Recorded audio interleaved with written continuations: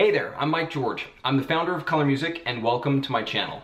So what is ColorMusic? It's a system designed to help you master the guitar, but not just so you can play your favorite songs by other artists, because honestly that would be a waste of time, since the whole point of playing is to write your own songs, as every satisfied musician understands. So what you get here is a visual system that will change the way you understand music so you can compose amazing songs, no matter what style or genre you're into. Why most musicians fail.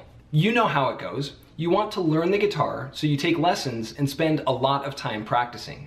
But after doing that for a while, it's frustrating to still be struggling to write a catchy tune. And eventually, it just feels like you're wasting your time.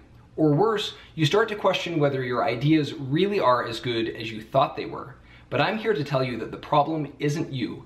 It's not that your ideas aren't good enough. The problem is simple, actually. You really do hear good music in your head. There's just this weird disconnect between your ideas and the sounds that you can actually make on your guitar. I mean, think about it. Music is an invisible art form, which makes it legitimately difficult.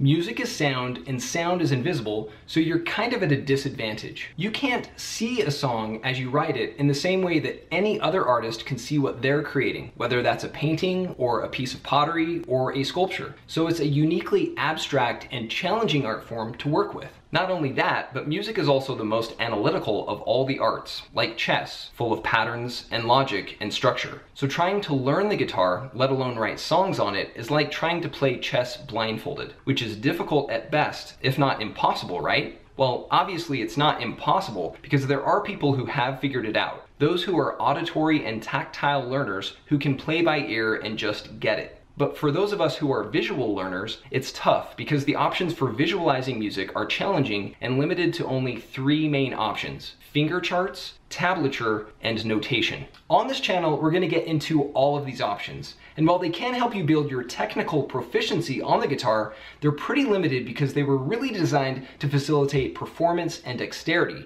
They were not designed to illustrate how music really works or to help you as a songwriter.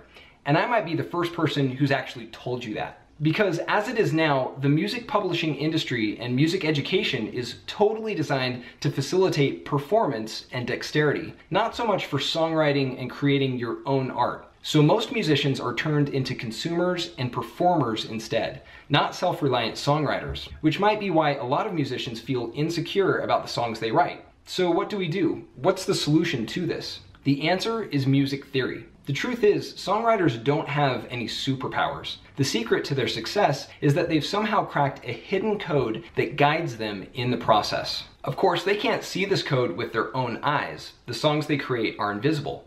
Yet what they all have in common is that they've discovered the underlying patterns of music within their mind's eye, which is amazing. And the way they do this, the way they master the art of songwriting, is by learning the science of sound.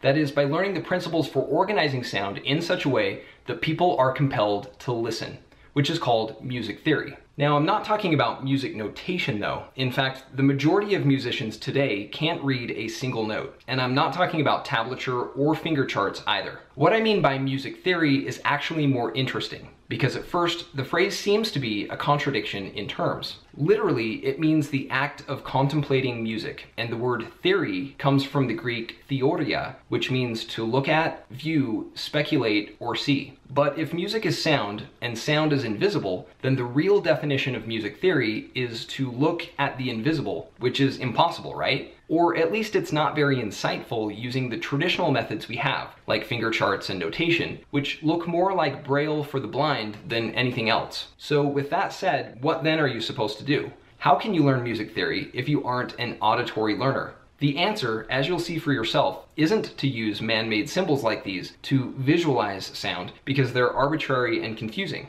Instead, the solution is to picture the natural patterns of sound, music, using the natural patterns of sight, color, based on a special and unexpected way of combining them, that is. And when you do this, what you suddenly get is a kind of X-ray vision into the hidden world of sound, where you can literally see what all the best songwriters have grasped all along. You discover all the patterns you can play on your guitar and can see the logic of how they relate together, so you can use them to compose your own songs. And what you'll see is amazing, a beautiful, symmetrical kind of geometry. This is what I mean by music theory. And it's totally fractal too, like a cyclical, multicolor branch of audible mathematics that's easy to learn and extremely powerful when you apply it in your own songwriting. So now with ColorMusic, you're free to express your own ideas with clarity and ease. I know all this talk about fractal geometry is a bit far out, and the idea that we can actually see sound may seem a little crazy. But hang out with me, watch some of the other videos on this channel, and one thing will become obvious and undeniable. Color and music really are just two languages that tell the same story. So join me and I'll help you gain a clear and complete picture of how music really works so you can focus on the fun part of actually writing your own songs in a coherent way. The best place to start is at the atomic level, where we'll break musical patterns down into their smallest and simplest units. To begin, check out the next video in the links below. And I promise you will never see music the same way again.